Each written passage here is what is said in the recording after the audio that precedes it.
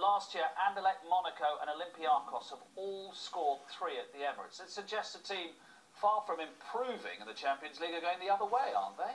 Well, again, I'm not surprised. When you look at some of the players they have, the manager mentioned there about a bit of luck, and listen, they're soft. Arsenal are soft. They're weak. The goals they give away, you saw it, last night, 2 set pieces again.